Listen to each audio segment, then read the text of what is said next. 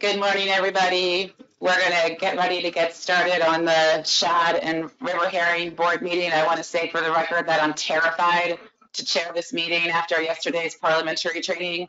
So we'll see how it goes.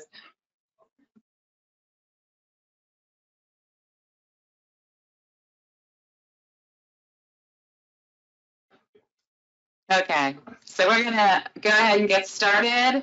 Welcome, everyone. We've got a pretty quick agenda. We do have 4 action items, so please be ready for that. My name, if you don't know who I am, my name is Lynn Fagley. I represent the state of Maryland, and I'm happy to serve as your chair today. I've got James Boyle and Katie Giroux up here with me, and we're also going to hear from Brian Nealon, who I want to flag. This is his last meeting as our TC chair, so I want to thank Brian for all the great work that he's done for these 2 important species. So with that, the first order of business is approval of the agenda. Are there any modifications, additions, or changes to the agenda?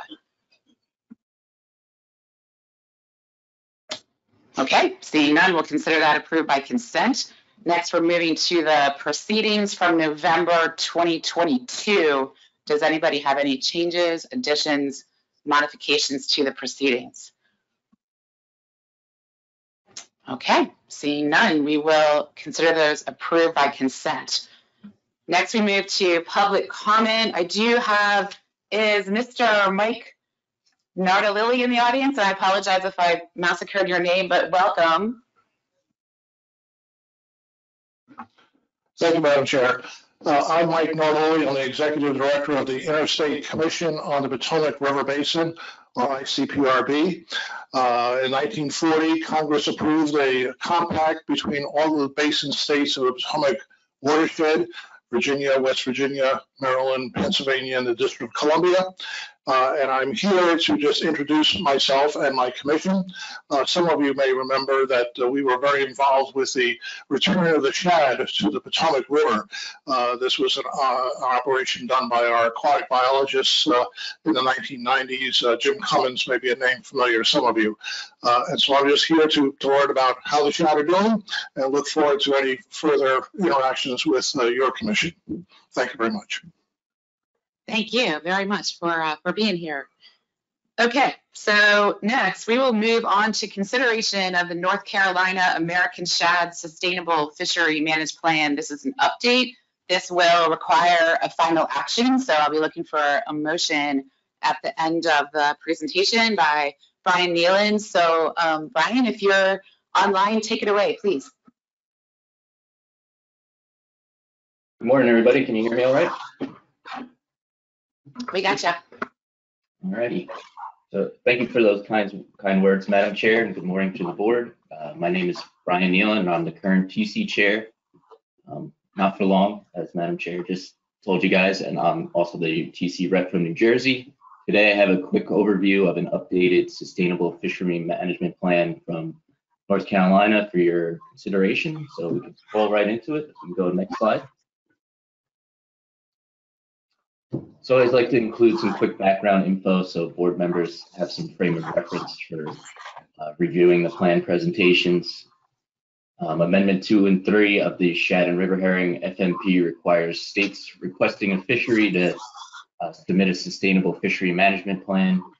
The fishery management plan defines sustainable as demonstrating the stock could support a commercial and/or recreational fishery that will not diminish the future stock reproduction and recruitment. And these plans are updated every 5 years to reassess stock status and sustainability. Next slide. So last month, the TC reviewed an update for Shad from North Carolina. If approved, this plan would be in place from 2023 through 2027. After reviewing the updates and changes to the plan, the TC recommended the approval of the SFMP as presented. Next slide. So North Carolina does not qualify for de minimis status, so it made a request for both commercial and recreational fisheries. They do quite a bit of work in a few of their river systems throughout the state, and they use the data both fishery dependent and independent from those rivers to support their fishery management plan. Next slide. So the most recent stock assessment of American shad in North Carolina determined that populations in the Albemarle Sound are sustainable and not overfished, whereas the determination of status could not definitely be assigned for the Tar Pamlico, the Neuse, and Cape Fear rivers due to limited information from the 2020 benchmark stock assessment. While stock status for the Neuse and Cape Fear river systems could not be determined, the SAS noted that adult mortality for the Neuse was considered sustainable, and there is an increasing trend in adult abundance in the Cape Fear River since 2005. So this plan was an update, so the general framework of the plan remains relatively the same, with some changes to a few of the sustainability parameters to better reflect the data currently being collected and how that data is analyzed and applied to develop the various parameters. So this slide here just kind of summarizes some of the changes in this plan update to North Carolina's sustainability parameters. So an Albemarle Sound Index of Juvenile Abundance was added after was developed through the 2020 benchmark stock assessment, and it's been incorporated to the plan as a new sustainability parameter to catch per unit effort. Additionally, sink nets were removed from their independent gill net survey. These nets were removed to reduce interactions with sturgeon. The removal of the sink gill nets from the data did not significantly impact the relative abundance estimates of shad, because most of their shad are getting, from that survey, is getting caught in their floating nets. And finally, for the Albemarle Sound, relative F is now calculated using the female CPUE index as a sustainability parameter, and commercial harvest of rows is now coming from all gear types. So that's how they're generating their relative F. And these modifications were necessary to capture changes in the commercial fishery due to management restrictions, as well as changes in sampling methodology in their independent gill net survey. And the modifications for the relative F calculation are now more representative of American shad abundance in fishery independent and fishery dependent data. For the Tar Pamlico and Neuse, the relative F now incorporates recreational harvest into the calculation. This was due to a significant decrease in commercial harvest over the past tenure of the previous plan. The rec data will help round out the declining data typically available from the commercial fishery in the past. And for the Cape Fear River, the plan now incorporates recreational harvest data as well, for the same reason, declining commercial harvest, as well as the electrofishing CPUE that they also use. Was adjusted due to some fish passage issues at one of the survey sites that could have been artificially inflating abundance estimates. Next slide. So here's a slide of the summary of changes for the commercial and recreational harvest restrictions. For all the waterways highlighted here, commercial season dates have been changed from fixed season dates to potential timeframes in which the fishery can occur. The dates listed on this slide should be considered the maximum potential duration of the fishery in a given year. The actual dates of each year's fishery will be determined by North Carolina's shad working group, taking into account the previous season's fisheries harvest, independent data, whether or not sustainability parameters have been exceeded, input from stakeholders, and other applicable parameters. For the Albemarle Sound Roanoke River, the potential time frame for the commercial fishery was expanded from the previous plan. It's now January 1st, potentially January 1st through April 14th. The expansion of the potential season for this part of the state only was due to the Albemarle Roanoke complex being assessed as not overfished and overfishing not occurring. The rest of the rivers and inland waters retained the previous plan set dates. With, as I mentioned before, these are no longer set dates. They're now potential timeframes for the fishery to be executed. And for the commercial fishery, the statewide bag limit was changed from a 10 fish aggregate to a 10 fish shad aggregate with only one of those fish permitted to be an American shad. So that's a potential reduction in American shad harvest there. Next slide. That was the general summary of North Carolina's updated plans with the changes to both how the sustainability parameters are calculated, as well as changes to commercial and recreational regulations coming up. So I could take any questions if anybody has any. Great, thank you. Thank you, Brian. Are there any questions for Brian on this? Anybody online, Tony?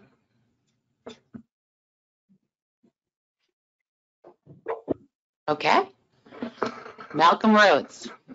If you're ready for a motion, Madam Chairman, I'd move to approve the updated American Shad Sustainable Fishery Plan from North Carolina as presented today.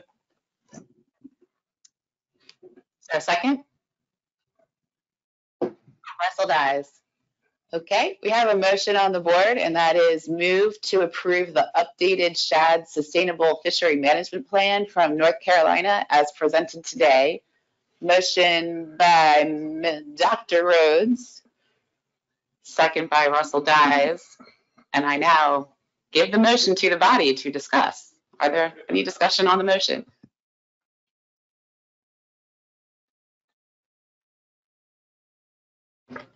Okay, well, is there any objection to the motion? Is that the right word? Is there any discussion on the motion? Thank you. Okay, seeing none, is there any objection to this motion? Okay, we'll consider this one approved by consent. Thank you very much. Okay, moving on. The next item is an update on the 2023 river herring benchmark stock assessment. Dr. Drew, take it away. Thank you, Madam Chair. So work continues on the 2023 stock assessment for river herring. The index and life history work groups of the SAS have been hard at work standardizing and evaluating the indices, as well as developing life history parameters, including growth, maturity, natural mortality, and total mortality. We'll be having our methods workshop the week after next to finalize those data decisions and move on to developing methods for reference points and potential stock status options, as well as dealing with the bycatch question and maybe some potential modeling population approaches for that. The goal is to have a final assessment workshop sometime in early summer and to do the peer review in late summer so that we can present to you at the annual meeting this year. However, depending on how work progresses over this time, we may end up bumping that to the February board meeting to give ourselves a little more time this year. So complete it this year, but do the peer review at the end of the year. I think after the methods workshop, we'll have a better sense of whether this year is a completable timeline. So that's where things are, and I'm happy to take any questions. Thank you, Katie. Questions? Anybody online, Tony? Okay. All right. Well, we'll look forward to the results of those analyses. Okay, moving on. We are going to now.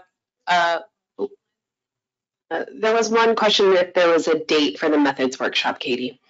Yes, so the methods workshop will be held via webinar. The date and the link are on the ASMFC calendar, but it's going to be February 13th and 14th and then 16th and 17th. So there will be sort of a break in the webinar on that Wednesday to give the SAS some work time. But it'll be the 13th and the 14th and the 16th and the 17th. And like I said, the dates and the link for that webinar are on the ASMFC calendar if you're interested. Great, thank you very much. There's one question from Jeff Kalin. He put his hand down. I think we covered it. Perfect. Thank you. Okay, moving on. Moving on. Okay, we're going to go to consider the fishery management plan review and state compliance for the 2021 fishing year. James Boyle, take it away. Thank you, Madam Chair. All right, we'll jump right in. Next slide, please. Okay, here's an outline for the presentation. I'm going to start with a short reminder of historical landings over time and then move on to cover the 2021 fishing year specifically. Then I'll move on to some of the monitoring and the compliance reports, including fish passage, stocking efforts, and sturgeon bycatch interactions. And finally, I'll end with the de minimis requests and the recommendations from the plan review team. Next slide, please. So for that quick reminder of the historical context, so this figure shows the trajectories of commercial landings for river herring and American shad since 1950. Starting in the 1970s, river herring landings fell drastically and then steadily decreased over time. For shad, there's also been a steady decrease in landings over time, which of course is in part due to the moratoria implemented through Amendments 2 and 3. Next slide, please. So to zoom in on the end of that time series, to make it a little bit easier to see, since 1990, there's more variation for river herring, but with landings increasing from 2016 to 2019. But for shad, you generally see a downward trend in landings since the 90s. Next slide, please. So for 2021 specifically, this table shows state landings and coastwide totals for commercial shad and river herring, excluding confidential data. For river herring, coastwide commercial landings including bycatch totaled just over 2.1 million pounds, which is a 12% increase from 2020. Bycatch values continue to plummet by 99.7% from 2020, which is, as a reminder, after a 77% drop from 2019 to 2020. Almost all of this is the result of lower bycatch reported from Massachusetts. I'll add another quick reminder that I reported at the last FMP review last year that Massachusetts eliminated their state port site sampling program, and so they report NOAA NEFOP data. And in that compliance report, the NEFOP data they reported was 9,259 pounds, but I did not include that in this table because it's a combined estimate of both shad and river herring, so it didn't really fit in the table. And that's also across several fisheries and regions. So for reference, that same reporting counted 142,639 pounds in 2020.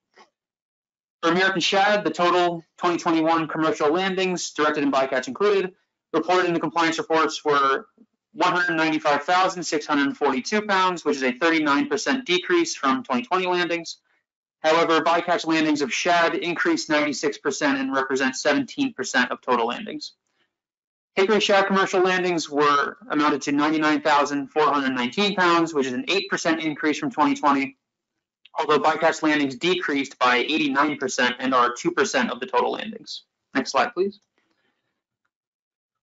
As part of the requirements in Amendments 2 and 3 for river herring and shad, respectively, passage counts are required on select rivers in the states on the slide.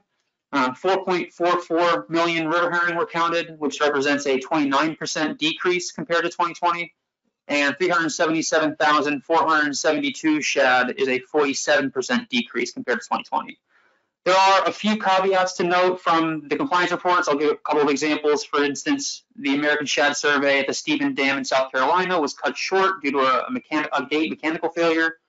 And 2 locations on the Susquehanna River were not in operation to prevent invasive species, although they did perform trap and transport operations, which transported 6,413 American shad upstream. Next slide, please. During 2021, hatchery-reared American shad fry were stocked in the Pawcatucket, Nanticoke, Potomac, and the Santee rivers, totaling 16.24 million American shad. That's a 10% increase from 2020. And Maine also continues to participate in trap and transfer stocking of adult pre-spawning alewife of wild origin on the Androscoggin River, although that's not included in the table in the document. Next slide, please. For sturgeon interactions in 2021, there were 40 reported with 1 fatality. However, as always, New Jersey gill netters report the weight and not the number of individuals, so they reported 1,666 pounds. Of those 40 interactions, 33 were identified as Atlantic sturgeon, 5 as short nose, and 2 were unclassified. Again, as always, Rhode Island reports NOAA NEFOP and SC monitoring data, which lags by a year because it comes out after the compliance report deadline. So they reported 4 interactions from 2020, and we will see the 2021 interactions in this year's compliance report in July. Next slide, please. For the upcoming fishing year, Maine, New Hampshire, Massachusetts, and Florida have requested continued de minimis status for their American shad fisheries, and New Hampshire, Georgia, and Florida also request continued de minimis status for river herring. They all meet the requirements and qualify based on their commercial landings, which is less than 1% of the coastwide total. Next slide, please. Okay, so moving on to the PRT's recommendations. In evaluating the state compliance reports, the PRT noted a few inconsistencies with the requirements in Amendments 2 and 3. Similarly to 2020, some monitoring could not be completed due to the COVID-19 pandemic, which is detailed in Table 6 of the document. Additionally, there are a few longstanding issues that are related to funding or staffing shortages, where states either cannot complete a survey or take samples but cannot process them, for example. In previous years, we've included those only in Table 6, but the PRT just wanted to note them in the body of the document as a reminder, but they they've been longstanding for many years and not represent, the PRT doesn't feel any need to take any action on them. Another issue of note, it's in the document, the Edisto River was below its CPUE sustainability benchmark for 3 consecutive years, but management action was not listed as triggered in the compliance report. However, since the drafting of the document, management measure has been implemented for the 2023 fishing year, and that measure will be evaluated by the TC in a future meeting. There are other small inconsistencies with the compliance report template, such as not including a copy of the state fishing regulations or a section in hickory shad, which the PRT requests, even if that section just says not applicable for the ease of our review. With those minor issues and given the circumstances regarding the monitoring, the PRT recommended approval for the compliance reports for 21-21 for all states. There is one further recommendation the PRT is making. The group noted some inconsistencies in bycatch reporting, with some states utilizing NEFOC reporting, some states using their own catch reporting, and some not specifying the sources for their data. So therefore, in the compliance report template for this year, staff will add a section for states to detail the sources of their bycatch data. And the PRT is going to use that to better identify gaps in the reporting and use that for future reviews. Next slide, please. So with that information, the action for the board is to consider approval of the 2021 Shad and River Herring FMP review, the state compliance reports, and de minimis status for Maine, New Hampshire, Massachusetts, Georgia, and Florida. And next slide, please. And with that, I'm happy to take any questions. Great, thank you, James. Are there any questions on the presentation? John Clark. Thank you, Madam Chair. Thank you for the presentation, James.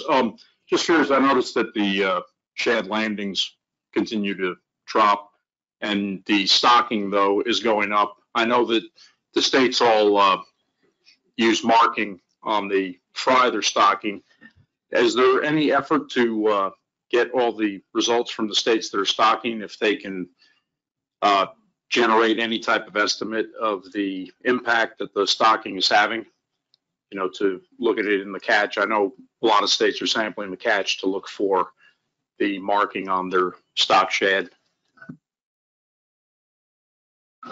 I am not aware of any current effort, at least not in the FMP review process, but it's something I can look into and get back to you. Maybe something we can include. Yeah, that's an interesting question. Ross up. Thank you, Madam Chairman.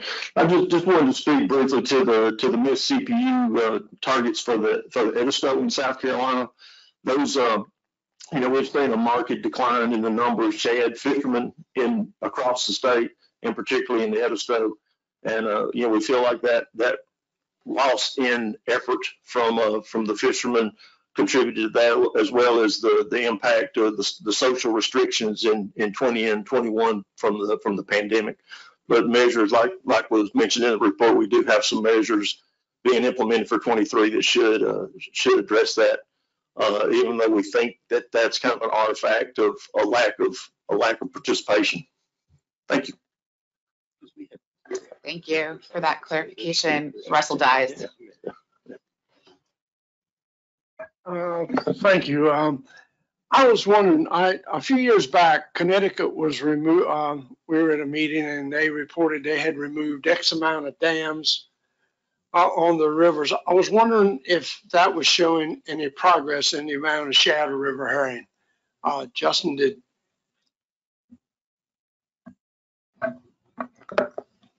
Thanks for the question, Russell. I'm going to have to say that I don't really know. I mean, we've certainly got ongoing efforts within our state to do dam removals, fishway installations. That being said, I don't know right now off the top of my head sort of how many miles of river we've restored in recent years. So I don't really have a good answer for you, but I can certainly get some information for you and send it back to you. Thank you. The reason I asked the question was I don't see any chance for our shad and river herring in Maryland. This was when I was a young man that we had just boatload after boatload of herring caught and processed on Tillman. But now we got so many invasive species with the snakehead and the blue cat up around the Conowingo Dam that I see no hope for them. But I was just wondering, I would like to see success somewhere. Thank you. Go ahead, Justin. Yeah, thanks. And thanks for the follow-up. I guess one thing I should mention is that we were seeing some marginal success with alewives. Some of our runs seem to be recovering a little bit. Blueback herring have been in tough shape all along and have not been doing any better. And then this last year in 2022, we had pretty much the worst year of river herring returns that we've had, really probably since we've really started, counting them.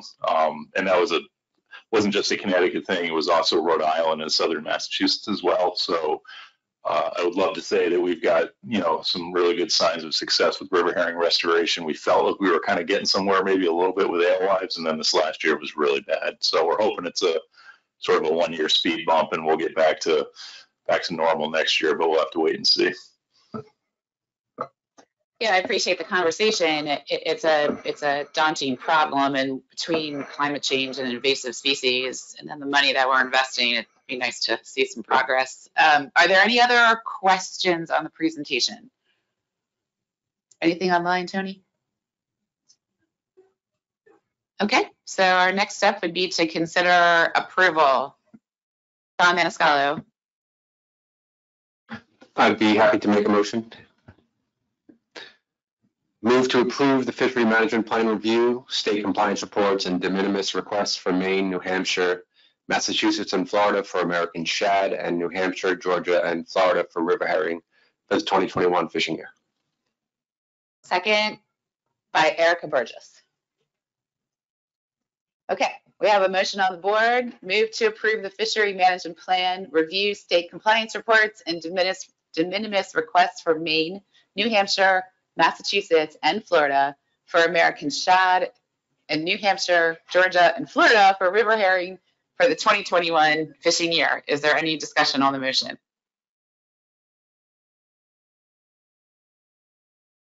Okay, seeing no discussion, is there any objection to this motion? Okay, good job. Motion passes by consent. Okay, moving on. We are going to go to our next agenda item, which is to review and populate the advisory panel membership. Tina Berger. Is Tina in the room? I'm here. Give me 1 second. Sorry about that. No worries. Hi, Tina.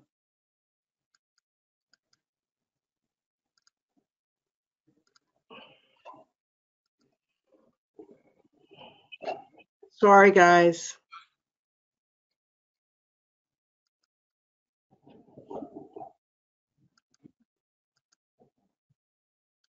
I offer for your approval, consideration and approval, 2 nominations to the Shad and River Herring Advisory Panel. Stephen Gebhard, a recreational angler and retired Connecticut DEEP biologist with over 4 decades of experience with diatomaceous species. And William Lucy, who focuses on dam removal and fish passage issues with Save the Sound, also from Connecticut. Your nominations were provided in the supplemental materials. Thank you, Tina. Are there any questions or discussion on these nominations? Okay, it looks like there's a motion on the board. Dr. Davis, would you care to state your motion for the record? Thank you, Madam Chair. I move to approve Stephen Gebhard and William Lucy of Connecticut to the Shad and River Herring Advisory Panel. Okay, we have a second by Roy Miller. And the motion on the board is to approve Stephen Gebhard and William Lucy of Connecticut to the Shad and River Herring Advisory Panel. Is there any discussion on this motion? Is there any objection to the motion? Okay, seeing none, the motion passes by consent. Thank you very much. And the next is also going to be an action. We are going to move to, we're going to elect a vice chair. So I'll be looking for a motion to nominate some lucky person. Pat Kelleher. Thank you, Madam Chair. I'd like to nominate Phil Edwards from Rhode Island. Sorry, Phil. Second by Eric Reed. Okay. The motion on the board was to nominate Phil Edwards as vice chair of the Shad River Management Board. Is there any discussion on this motion? Eric Reed. Yeah, I missed the parliamentary procedure yesterday, but I was really considering making a motion to amend the language to expound on Mr. Edwards' qualifications, or it's a substitute with a couple of blanks in it or something like that. I don't really know what happened yesterday, but you can fill in the blanks. But well, I could amend how you spell Mr. Kelleher's name, but that's fine, and my name as well. But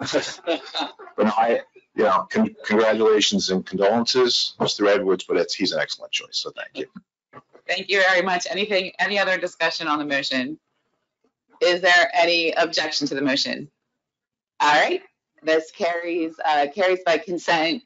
Congratulations, Phil. Thank you for stepping up to do that. All right, and this takes us to our last agenda item. This is other business. We do have an item here. I'm going to turn this one over to John Maniscalco to outline his other business. So I'll make this quick. So there's some really important genetic work being done on shad and river herring species that we hope will inform stock ID efforts and sources of bycatch mortality.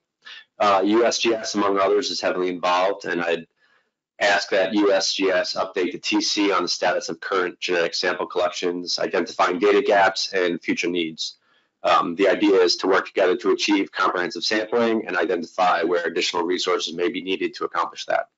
So following that TC update, I'd ask that the board be updated next time we meet on collections thus far and on any recommendations that TC may have. And if necessary, I'm happy to make a motion. Thank you. Thank you, John. So I don't think we need a motion for this if the board consents that we can send this to the TC. So is there any discussion or thought about having the TC updated and getting more information on genetic sampling and bringing that update forward to the board? I think this is an excellent idea. Any comments, questions? Okay, with that, thank you, John. We'll move that forward for the record. Okay, awesome. All right, and so the final item is there any objection to a motion to adjourn made by the chair? Okay, seeing none, we stand adjourned. Thank you.